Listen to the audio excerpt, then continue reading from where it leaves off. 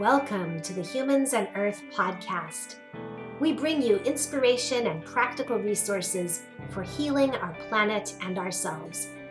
It's time for soulful contributions that regenerate life on Earth. I'm Shara Arman, a thought leader and teacher who believes we're ready to renew Earth and heal ourselves in the process.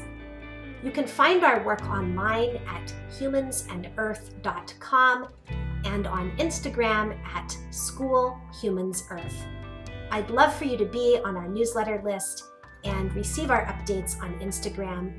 Please share our work at the School for Humans and Earth with anyone you think might be interested, and leave us a review on Apple Podcasts or wherever you listen to this podcast so that we can include more and more people in the regeneration revolution that I believe is happening on planet Earth. Welcome to today's episode.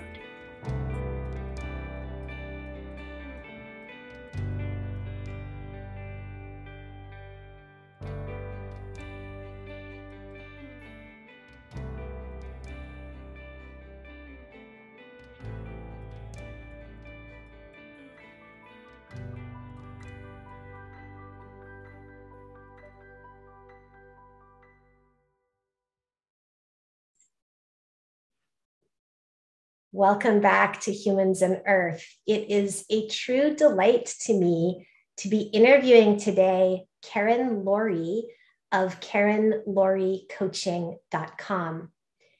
Karen helps people release unconscious blocks so they can have priceless results as they watch all their dreams come true. She is the best-selling author of 3 books that I personally have found very supportive and influential. Chronic Pleasure: Use the Law of Attraction to Transmute Fatigue and Pain into Vibrant Energy is one of her books. Her second is Effortless Enchantment, a memoir of magic, magnetism, and miracles. And her third is Chronic Pleasure in Relationships. Karen's work has been endorsed by Deepak Chopra, Dr. Bruce Lipton, Gay Hendricks, Dr. John Jacquish, and many more. She studied psychobiology, how the mind affects the body, in college, and she's had a lifelong interest in epigenetics, neuroscience, health, and spirituality. She has studied the science of mind, has been meditating consistently since 1991, and has studied the law of attraction for over a decade. Karen is also an actress who has done over 1,000 hours of TV, films, and commercials. As an actress, she observed how, when she played different characters, her body would shift physiologically in response to each character she embodied, which is, of course, psychobiology in action. Karen went through some intense emotional and physical challenges that doctors and psychiatrists and psychologists could not seem to help her heal. This is detailed in her book, Chronic Pleasure. In fact, she got sicker the more treatment she sought. This caused Karen to seek answers, which led her to discover ways to transform her fatigue and pain into vibrant energy and chronic pleasure. It led her to release unconscious blocks so that she lives a life of magnetism and miracles and helps others do the same. You can find her work at KarenLorreCoaching.com. That's KarenLorre coaching.com. Welcome, Karen. So happy to talk with you. Thank you so much. That's an old bio, because I've been doing this for 14 years. I think that was the bio on the back of on my Amazon book, perhaps. Okay. This is the one that's on Karen Lorre Coaching right now, but feel free to add anything to it that you want to. No, I better update it. That's all. You have you've advanced. So, as you and I have talked about, this podcast focuses on not only the human-earth relationship and how we can choose in this century to create regeneration for people and planet, but it also focuses on how the well-being and transformation experienced by individuals contributes to well-being and transformation for the whole, all of us here on Mama Gaia. So as I've told you, I consider your work a perfect fit with what I bring to this podcast audience. One of my many interests, as we talked about, is helping people to see that individual well-being and thriving are just not only mirroring, but completely interlinked with what's going on for humanity as a whole and for the earth. So as you and I talked about a little bit before we started recording, there's so much conversation in the last few decades, and this pattern is really persisting, on problems, bad news, dark predictions, things that are going wrong with the earth, things that are going wrong in human society. But I am really interested in bringing forward approaches that emphasize we are creative beings. And if we want to transform what we're experiencing on planet Earth, we can. So I'd love to hear your version of that, because this is an area of expertise for you. Thank you so much. Yes, and thanks for everybody who's listening. I appreciate you guys so much. So for me, that makes total sense that you have that desire, because as Einstein said, the problem, and I'm going to misquote it, I'm sure, but the problem cannot be solved with the same mind that created the problem. And that understanding that the problem's on one energy level or one frequency, and then the solution is on a totally different level.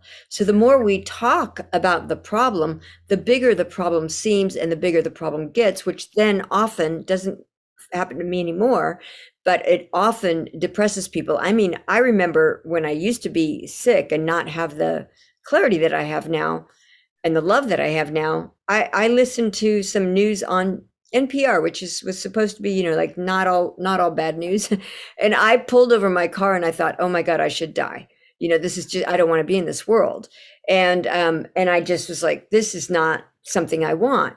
And then I had this awakening, and now I just focus on the solutions. I don't focus on what the problem is for more than a second or so, because I can get a good understanding of what the problem was, but then what is the solution? So for example, a guy I know, he burns off little sun damage on my skin, my dermatologist.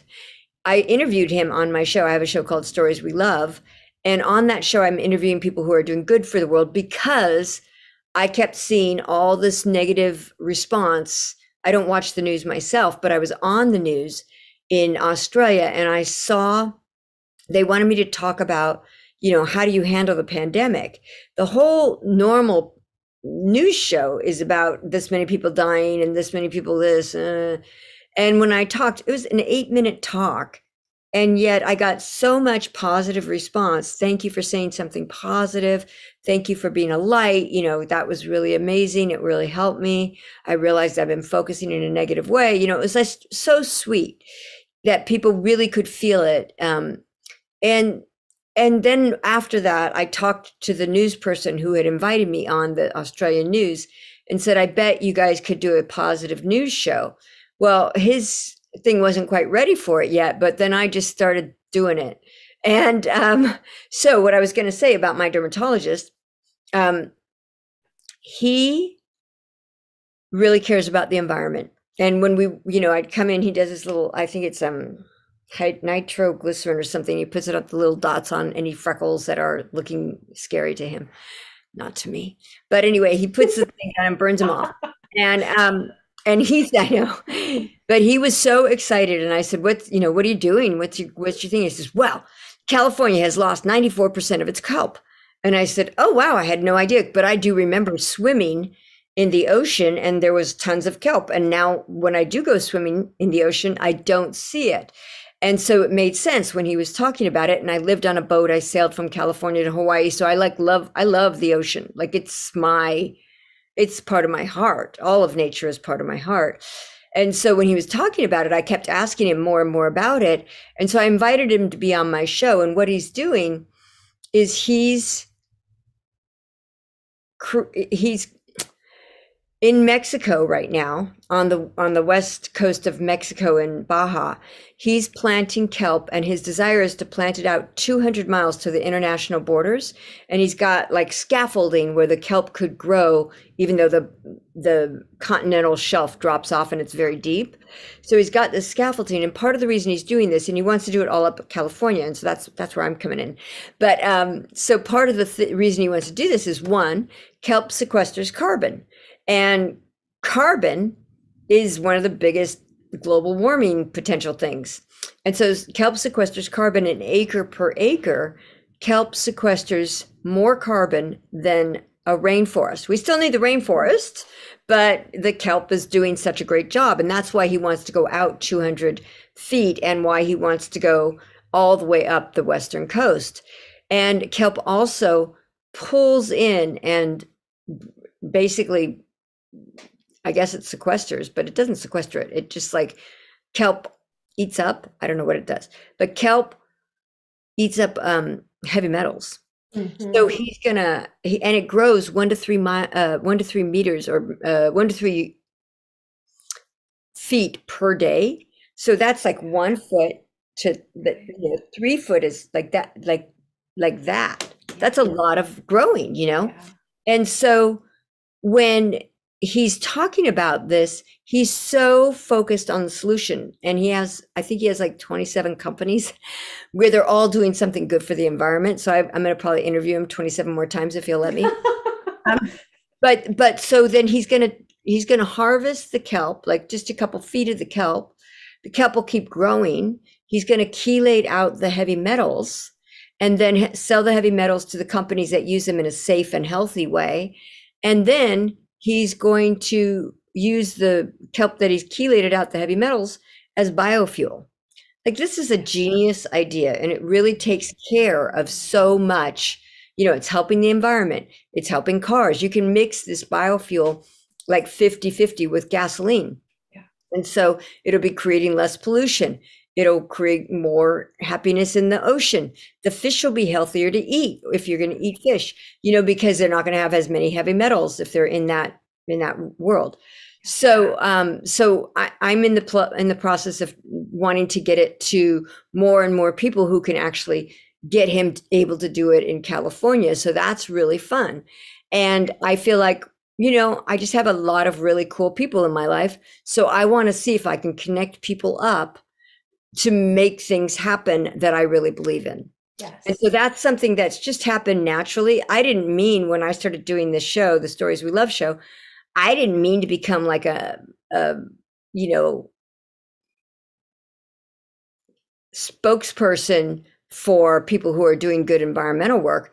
But since I was a kid, nature has always spoken to me. And so it makes sense that now I'm being guided in this way to be a benefit to people. I have another person who's doing a certain kind of solar in a way that can all be done on state lands. And it's just a really brilliant idea. So I'm doing things to like help both of them become more flowing in the bureaucracy of my California.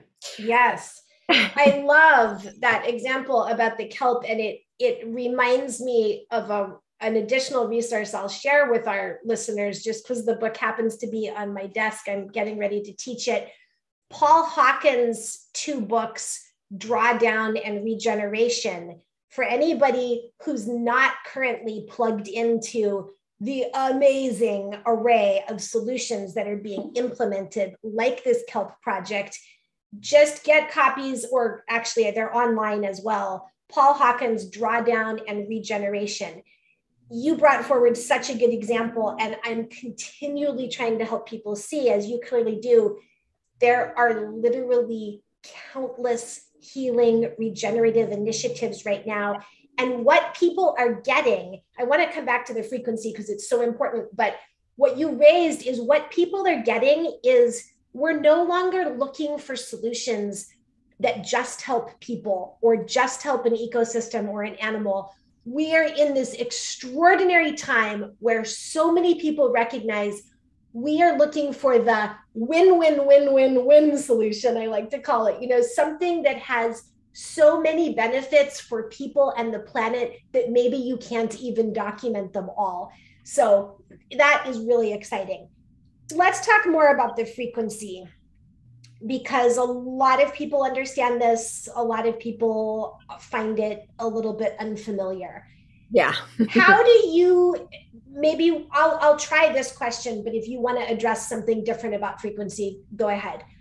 The question I'll try is, how do you explain to somebody who's really in that problem mindset, the measurements of climate change look bad and poverty is terrible here, and there are forest fires and it's hot and the water systems are showing signs of trouble? How do you help somebody kind of start looking in this higher frequency solutions direction? Well, now that I have this show and I'm learning so much, one of the reasons the climate is so warm is because of conventional farming.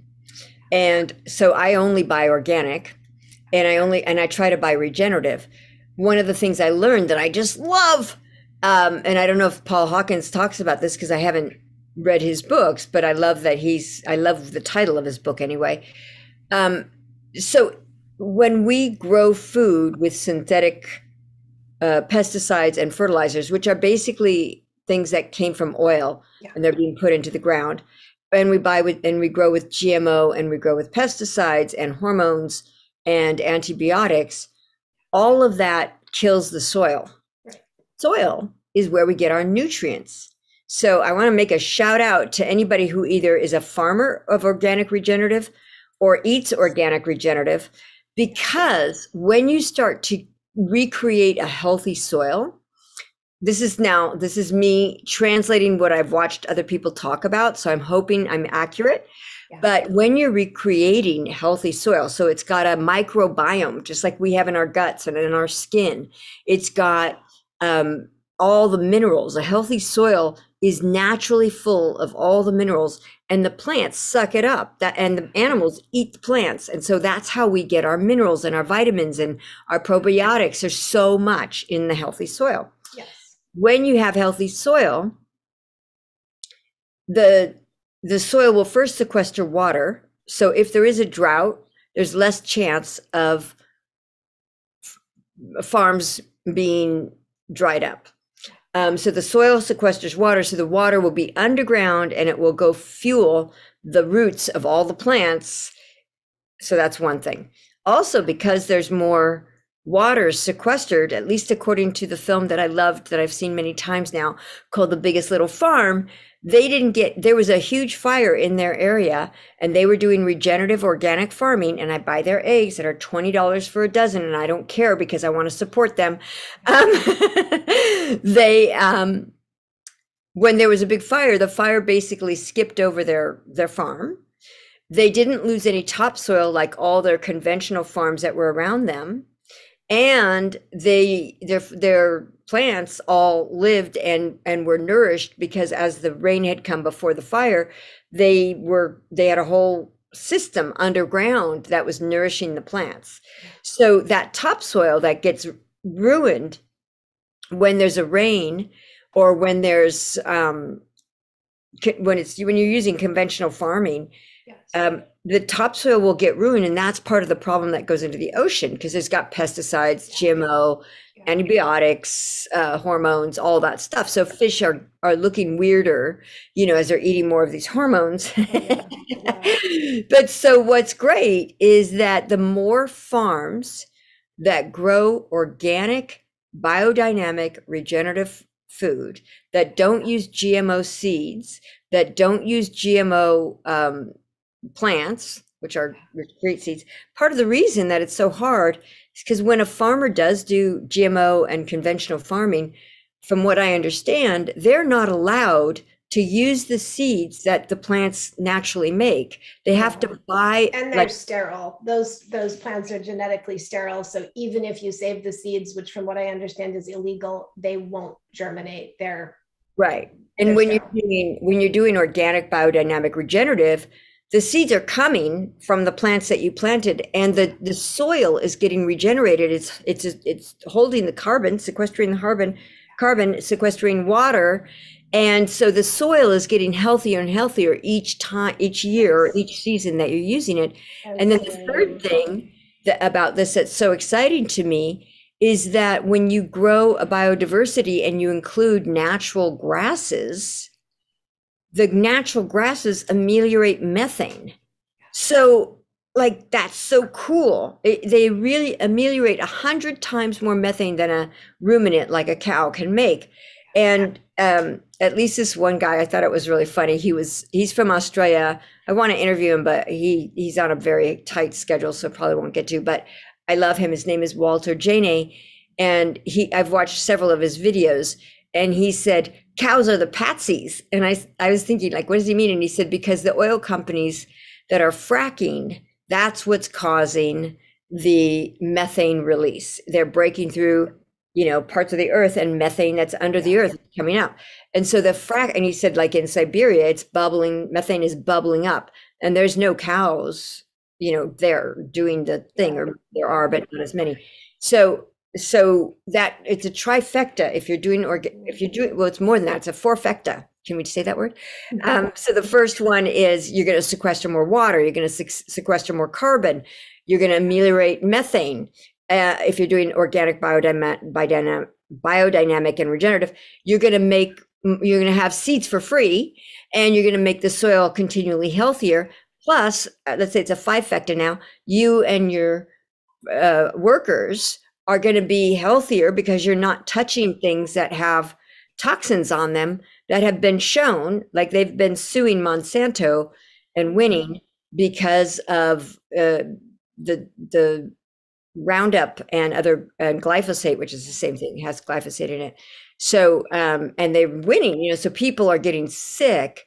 And so they're paying for it, but it's still in the environment. But if you start doing organic, and if you switch, and there's ways to do it. One of the guys I interviewed, I said, well, how, if you want to talk to a guy, or a person who's got a farm, or a group who's got a farm, and ask, and teach them about how to go biodynamic, regenerative, organic, what do you say to them if they're doing conventional? And he said, it's going to take about 3 years, but the first thing to do is to get to know your community. He said, most of these farms are shipping things out, and they don't know their neighbors. They don't know who wants organic food. They don't know who needs it. So that's a way for them to start getting money, and they can take one portion of their farm and do organic. And then as that starts to make money, do another portion of their farm. Yeah. So it's gentle for them. And I said, what do they do if they get pests? And this is a guy who owns a regenerative organic farm. And he said, pests are usually a sign of soil imbalance. Yeah. And I thought, oh, that's so cool. It's not about the pest. And he said, if you have a biodiversity, the plants that are around there are going to cause the soil to be healthier.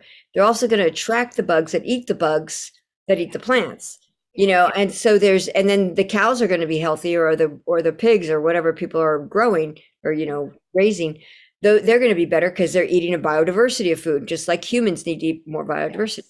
So part of what I'm saying, and I don't know if this answers your question, is one, there are a lot of people who are doing things that are great. Two, it can be done. It takes about 3 years, from what I'm told, to go from conventional to organic, biodynamic, regenerative. That's why it's good to do it in steps for the finances. But it's not that long when you think of life, right? And then also, as a consumer, I eat only organic unless you just can't find it. But usually if I can't find it organic, I don't eat it. I just give it up. Yeah. And I eat only organic. So I'm investing in these organic farms that are local. I eat as much local as I can. So I'm not contributing to the long truck holes and whatever else. And I'm also, so I'm investing, like I said, $20 for I'll just tell you one story because it's funny. And sorry if I'm going too long, but there was a guy I was at the grocery store. My grocery store sells these eggs from the Apricot Lane Farms, who is the star of the Biggest Little Farm movie. It's a cute movie and it's great. It's a great movie. I recommend it. Yeah, I recommend it too. So I was getting their eggs, and like you have to get there at like when the store opens on only on Saturdays, and then you have to have your, you have to get to the egg section first because they can go in like that. So I was there and I asked, and you have to ask because they don't have them on the shelf. It's just too much. Like they only get like maybe 8 dozen or something. So so I said to the guy who worked there, hey, can you see if you have any of these Apricot Lane Farms eggs for me? And he said, yeah, I'll be right back. So when he came back, there was another gentleman who was looking in the case, and he was very close to where I was. The guy said, these are $20. I said, yeah, I know. I love them. They're amazing. They're different eggs than you normally eat. Like they're so good. And the guy who was next to me turned to me and he goes, if my mama saw me buying a dozen eggs for $20, she'd whoop my ass. And I said, the reason I'm buying them is, one, because I want to support these farmers that are doing something good for the earth. The reason I'm buying them is because they taste incredible.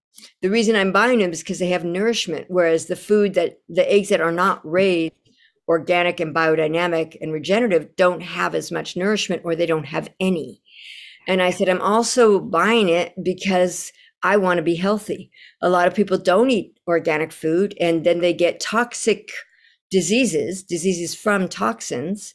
And I just want to live a happy, healthy, good life. They found like so many diseases, even dementia and all these Alzheimer's, those kind of diseases and other diseases, cancers. A lot of them come from toxicity. So I'm really that. And he looks at me and he goes, and the other guy was still standing there, the worker.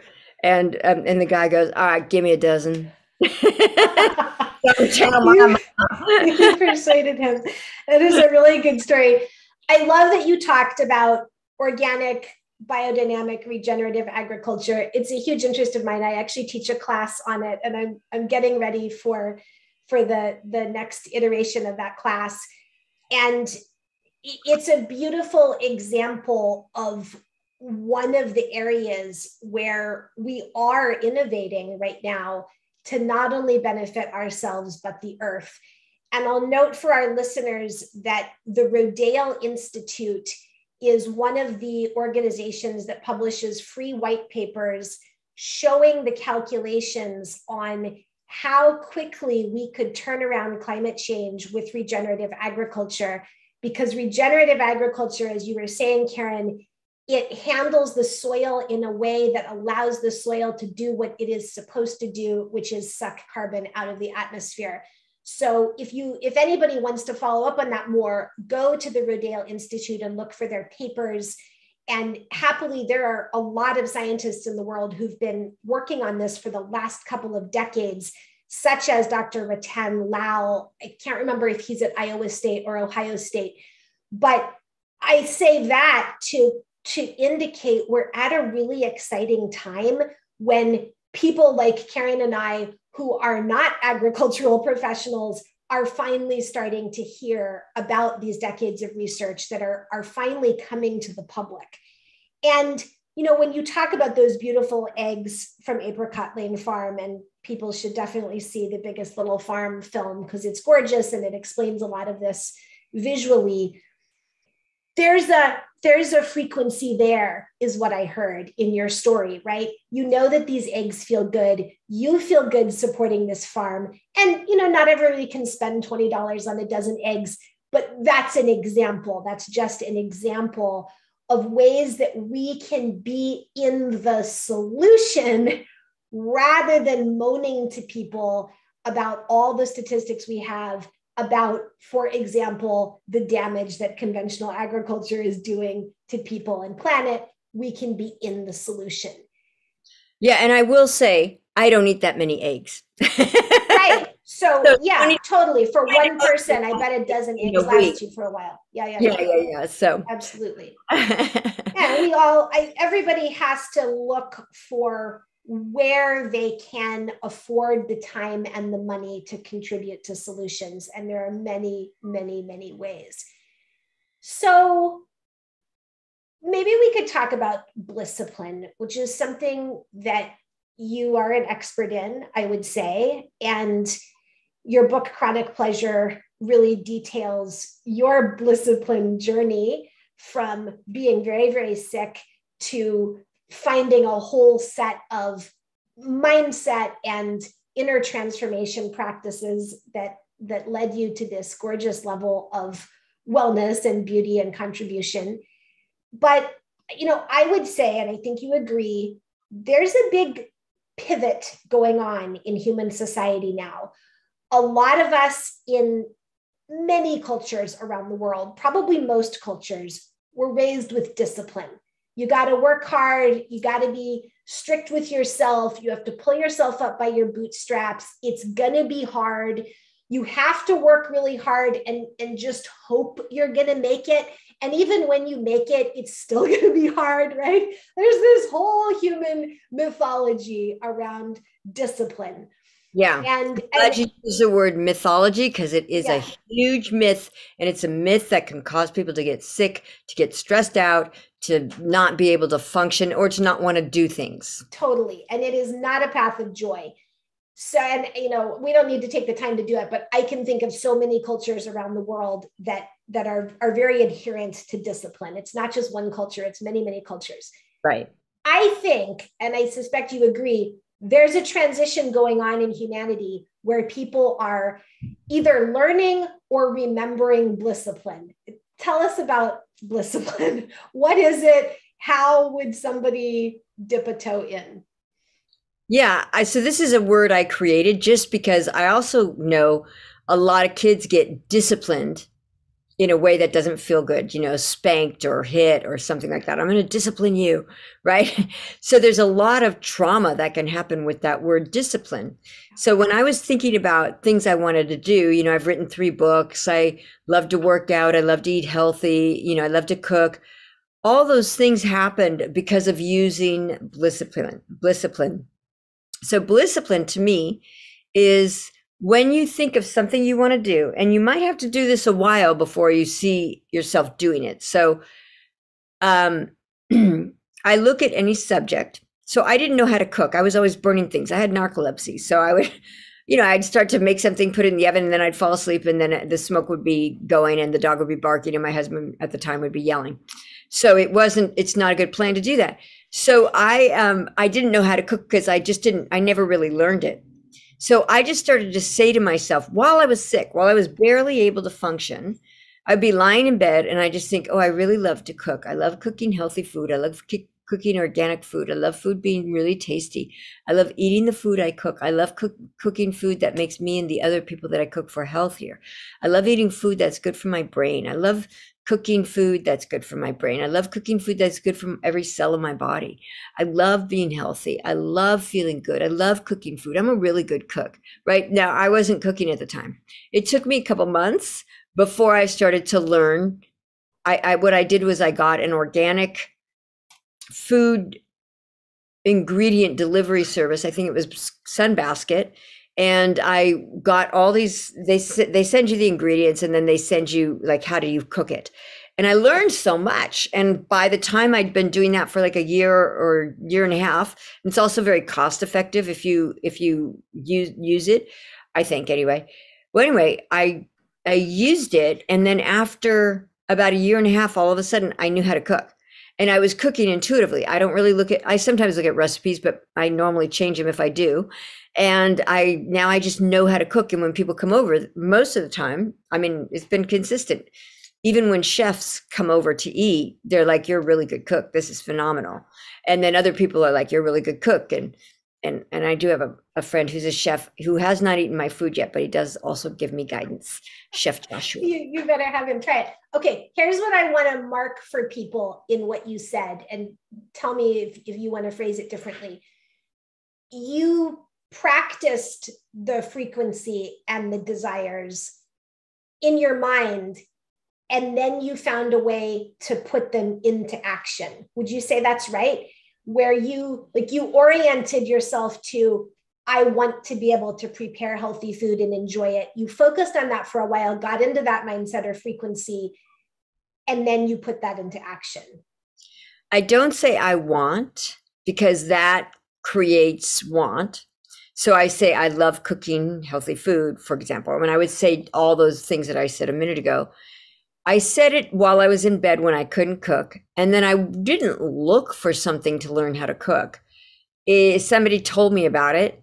I looked at it, made sense. And then when I was doing it, I was cooking really good food because they had the recipes and they had the ingredients, right?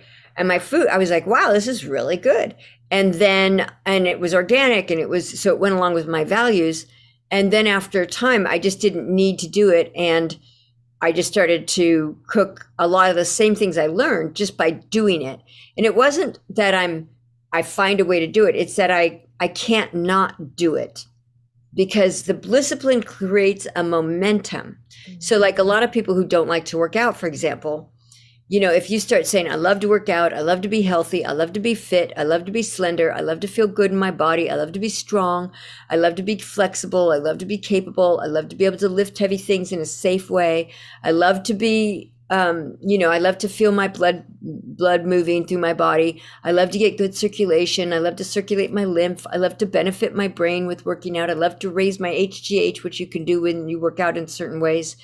I love to, look good in my body. I love to have clothes fit me really well, right? So you just start to create this thing. You could be literally lying on your couch, and at some point you're going to go, God, I got to go work out. I can't wait. It's going to be so fun. And, working out is really fun. It feels really good to be strong. It feels so good.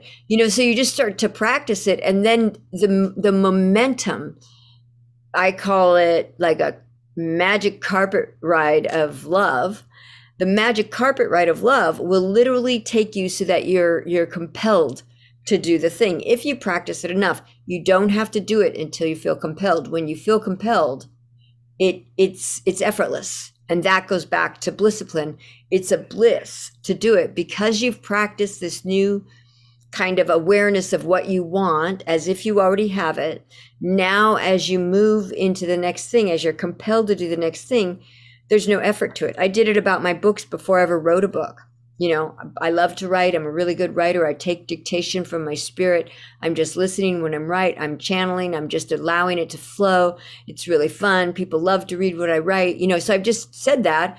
And then I started to write books, and I've written 3 books, and I'll probably write many more. Yeah. Thank you for that explanation. It's beautiful. And it makes me want to ask you to talk through another version of it with the topic of, because I really want people to get to hear your version of this.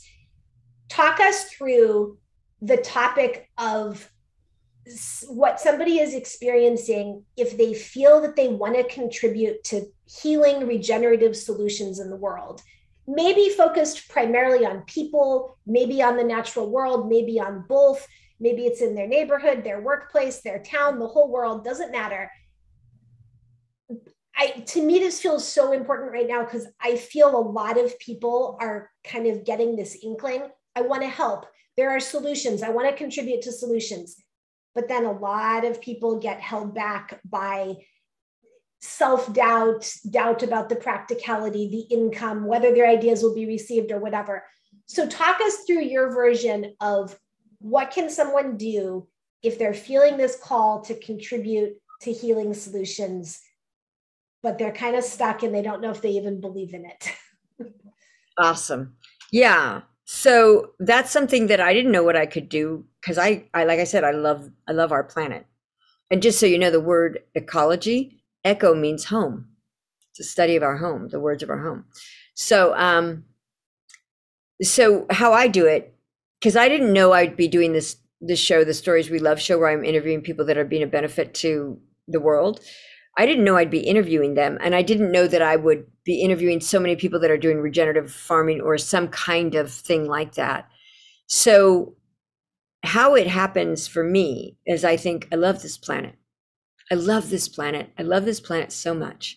I love nature. I love nature. I want to support nature in any way I can. I go out every morning and I say to my plants, thank you so much. I love you. To the whole canyon. I live in a canyon, so there's all these trees and everything. Thank you, you guys. Thank you for taking up my carbon dioxide. Thank you for giving me oxygen. Thank you for showing me how beautiful you are. Thank you how for showing me how abundant you are. Thank you. I'm just looking out there. Thank you for how much, beauty you give me. Thank you for all the playful squirrels and geckos and hawks and falcons that we have here, and the deer and the skunk, and they're so cute and I love them. Thank you for making it so beautiful. I love the ocean. I love the ocean so much. I love being on the ocean. I love being in the ocean. I love the sea creatures.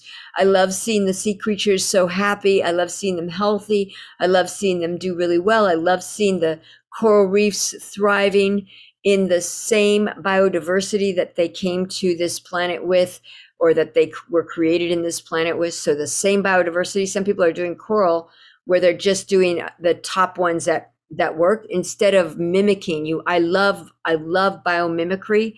I love mimicking what nature does because nature knows the path. Nature is so brilliant. I love seeing how nature does so many good things. I love being outside. I love being in the sun. I love being on the earth. I love being at the beach. I love being in the ocean. So I like to start to say all that stuff. And at a certain point, as you're saying it, somebody shows up in your life or something shows up and you go, oh, I can do that. You could show up. There could be just like like one guy I know, John Quigley. He's a guy who, I think he's one of the people who started Earth Day back when I was little, and I love him. And I've met him a couple times. And one of the things he does is he's an artist. So he does art installations, like in someplace special, with children forming things like a peace sign or forming something like a heart. And so the kids are there and they're all dressed maybe in some color or maybe many colors, whatever, but they form a giant, it's like thousands of kids, giant heart or a giant peace sign. And they're in nature and they're working on something that as a kid, they're going to go, oh, it's important to be peaceful. It's important to care. So he's an artist doing that. Right. And then there's other people, just like one of the guys who did the regenerative farm that I've interviewed, he's a surfer. So he's a surfer and he's looking at the ocean going, oh my God, the biggest problem in the ocean is from farming, conventional farming. And he became a regenerative, organic, biodynamic farmer. Like he didn't mean to, he just was like, I want to help this world. And he helps his community and he helps, people that can't afford to eat organic, they give them boxes of food to take home each week. That's really sweet. And he pays his workers, a healthy wage and gives them health insurance, right? So he's like thinking on all these different levels, but it happens because he loves the ocean. He loves riding the waves and he loves the ocean being clean like it was when he was probably younger, or at least it was cleaner. So that's kind of how you do it. But then the other thing is you can say things, I love being a contribution. I love being a benefit. You don't have to have money to be a contribution. If you're happy, you're a benefit. You're sending your happy waves throughout the world on what I call the inner net. We're all connected. We're all one. We're just all God and drag, if you will, all different forms of God, or that I'm not religious, but source energy, infinite intelligence, nature, whatever you're calling it. We're all that masquerading as, whoever we are. Right. So it's just like this, there's so much. And if you start to say, I love being a contribution, I love being a benefit, I love being a gift, I love benefiting people that are doing good in the world, I love doing things that help the world. So there's so many things you could do. You could just go, sign petitions. There's so many petitions out there on, climate, and you could sign petitions. One of the things I don't do anymore, I used to go on cruises, and then I learned that cruise ships are one of the bigger causes of stuff in the ocean. So now I'm like signing every petition about please have the cruise ships stop throwing out the waste into the ocean, and please have the cruise ships pay the fines that they were told to pay that they haven't paid. So I'm like, that's really important, and so I'm just doing that right now, but who knows, maybe I'll get a chance to meet somebody who can actually affect the cruises. It's something that I do, I just end up meeting people. Like if you're happy and you're out in the world a little bit and you're thinking of things that you would like to do, just the nature of it doesn't have to be Like, you don't have to be specific of like, I want to do solar. You could just be, I like green energy. I love feeling like the energy is coming from nature, and you just start to activate it. You'll be in the right place. If you're feeling good, you'll be in the right place at the right time with the right people in the right way. It'll become more and more intuitive. That's what I teach my clients, is how to, you get into that place where you're in a really high frequency, or really happy, that's another way to say it, or in love with everybody, which is where I live. Then the next steps you take are more intuitive. They're more right for you. You're more in the right place at the right time with the right people in the right way. So you don't have to ever lose hope, if you don't want to, because there's so many people doing so many good things, and you can contribute first by being happy. And I'll give you the link for my books for free so you can have them.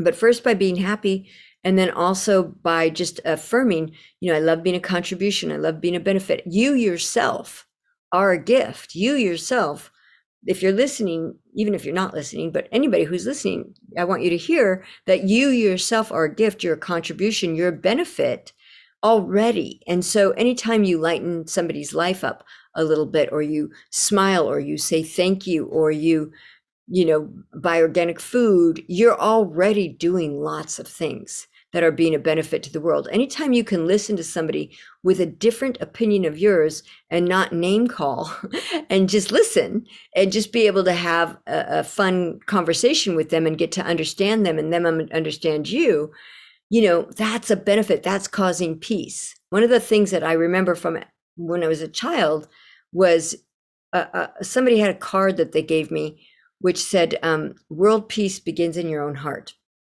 And if you're peaceful, you're not going to go shooting anybody up. If you're peaceful, you're probably not going to go join a war. If you're peaceful, you're probably not going to start yelling at people because they have a different opinion of you than you.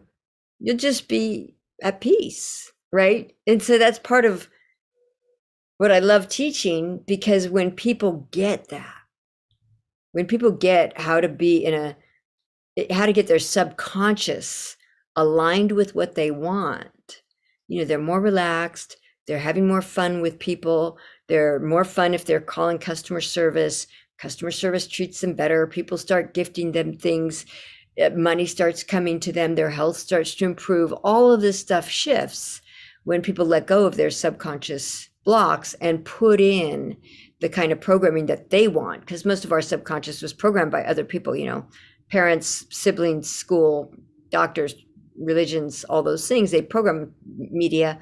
It all programs us. So what I love to do is like help people let go of that programming and get the programming they actually want. The programming that lights them up, the programming that makes them feel amazing and healthy and having great relationships and having more money and all of that stuff. That's what I like to do. So fun. I think that's really brilliant. And it circles back to what you were talking about earlier about, are we being, informed, fed, or programmed by the bad news?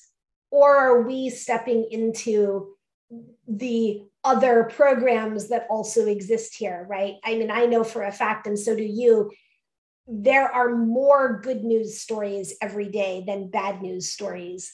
And it's a matter of which program, which stream, which frequency we're choosing to be in. Here's a question I'd love for you to address, though, because I think this is an obstacle for people. I hear people say that although they're very attracted to what you're talking about, they're worried that if they keep their focus on what they desire to experience, what feels good, the joy, the blissipline, they won't be being realistic, or they won't achieve things. Like, people kind of misperceive this as a lack of realism or inadequate action. What do you say when you hear those concerns? Those are valid concerns. I'll give an example of how it worked in my life. There was a when I lived in Santa Monica, there was a poster of somebody and said wanted, and it was a man. And I didn't really look at it because I wanted to be happy, but it was something about, women and sexual assault. And there were people on the corner in a news group that were doing some interview on the corner. So I was already in a state of love. So I thought, this guy, if I even meet him, one, he won't recognize me as a victim anymore, because I used to be a victim, but I'm not anymore. I take total responsibility for my life, and I feel so good because of that.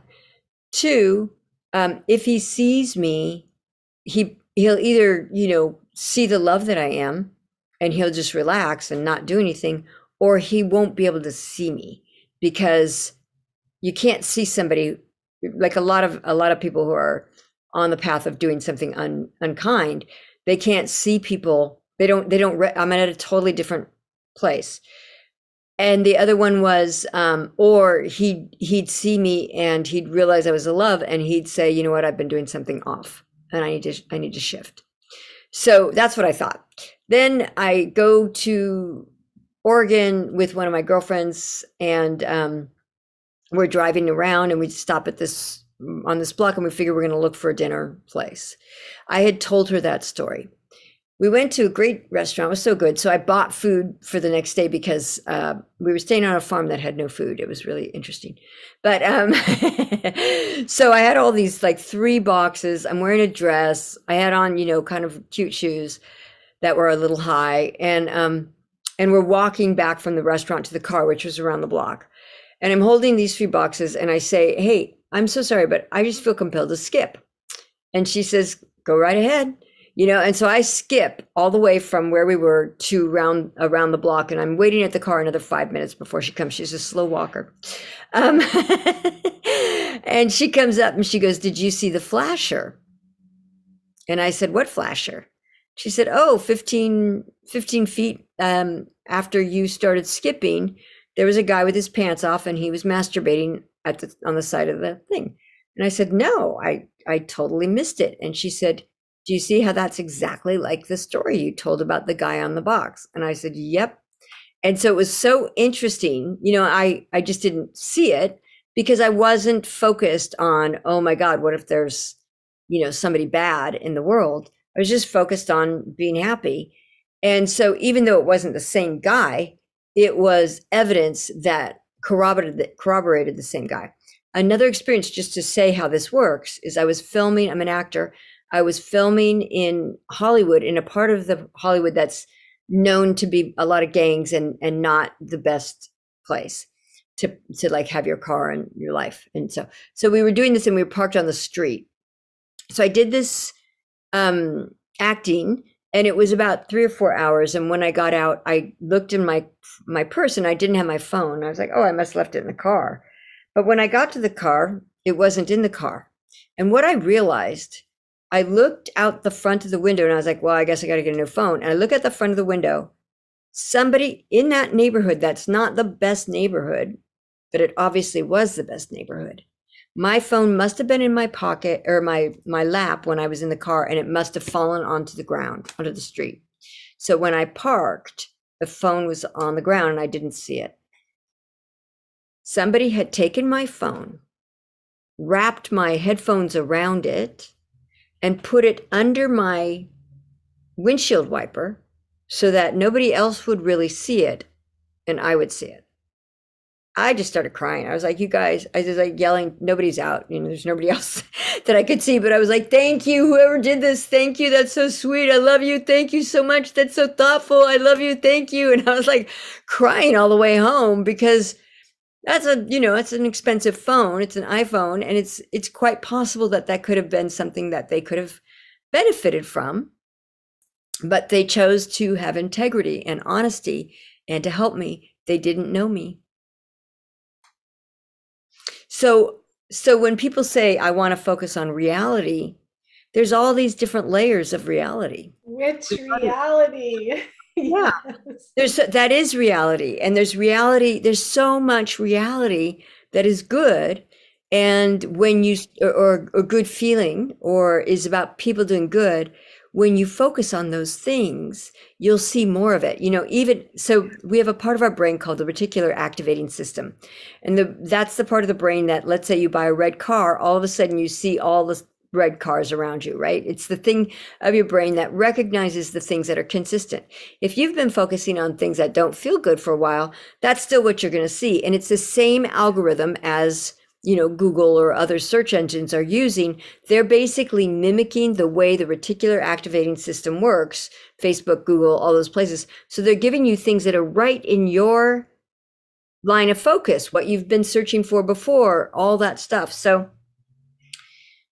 if you start to, like, I want to say manually, or just start to blissiplinely focus on things that feel good. I love focusing on things that feel good. I love seeing all the good news. I love being a benefit.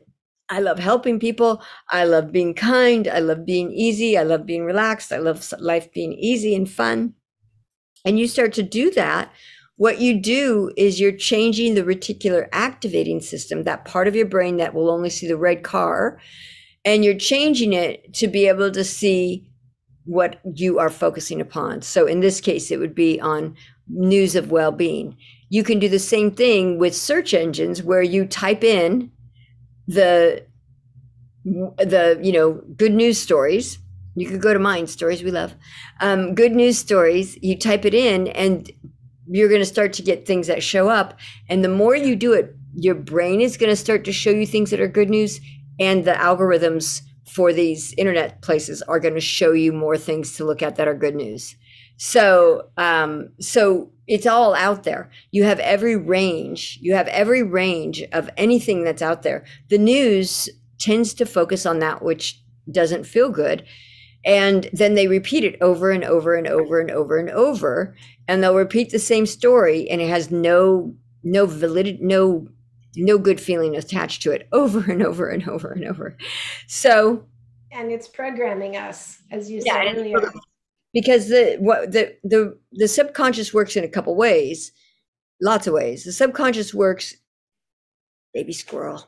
The subconscious works by repetition, just like, you've heard things like, you can, almost everybody in America can say the Pledge of Allegiance to the flag, and they can say that thing. I don't know if I can, but most people can say that because you got programmed with it growing up. And you might have prayers that you learned as a child, or you might have somebody yelling at you as a child, clean up your room, or you're no good, or you're stupid, or you can't focus, or things that aren't so helpful. And you might have that. And when you are aware, you might also see, I'm really brilliant at basketball, or I'm really brilliant at writing, or I'm really brilliant at something else, or I can remember. So the subconscious programs by repetition. It also programs when you're in a really relaxed state, like in the theta, the theta range. And so the more relaxed you are, you're programming. And a lot of people fall asleep when they're watching the news, which means that they're getting programmed because they're going through that theta level. They're going from beta to alpha to theta to delta.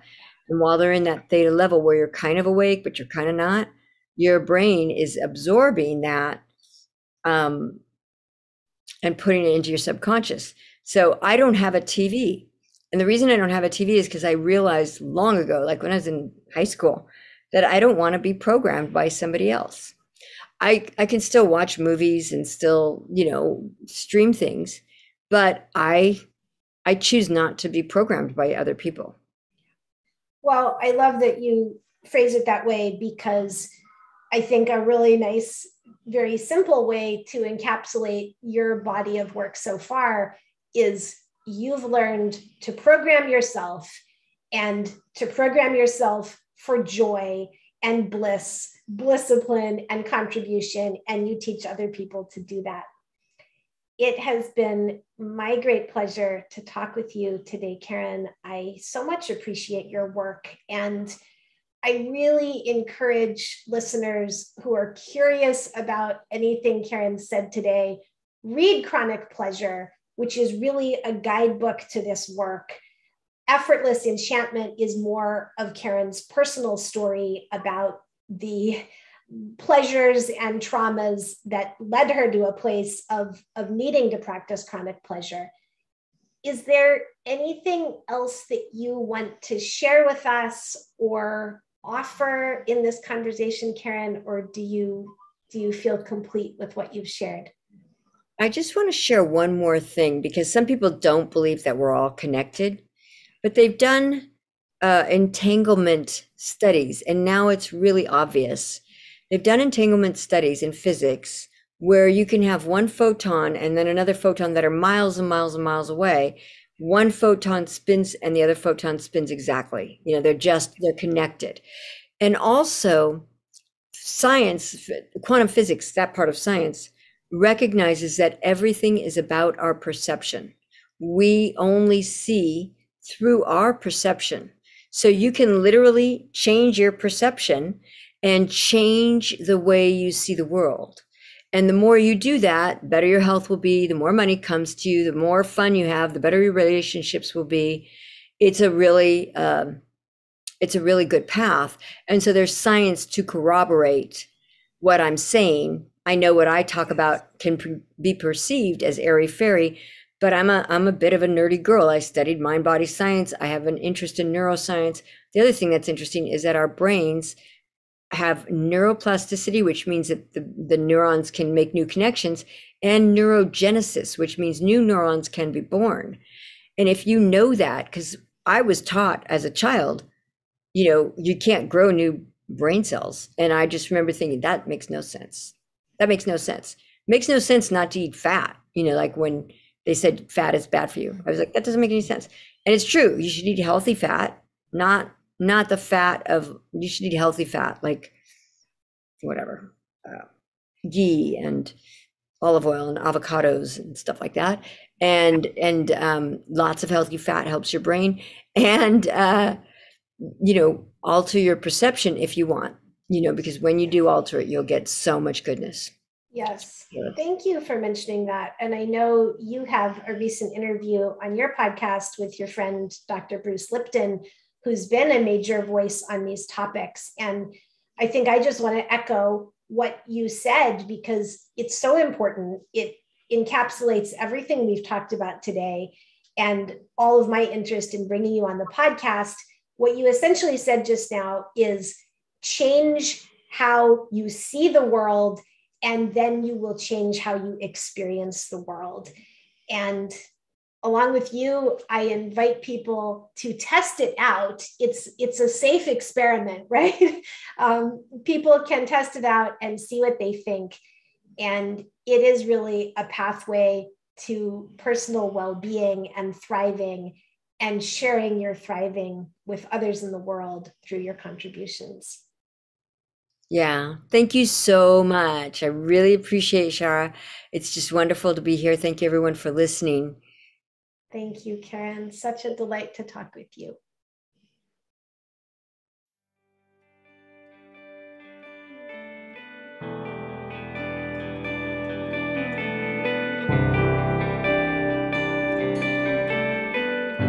Thank you for listening to Humans and Earth. Please share this episode to broaden engagement in the regeneration our world needs. You'll find social media links in the show notes. To explore our other offerings, visit www.humansandearth.com.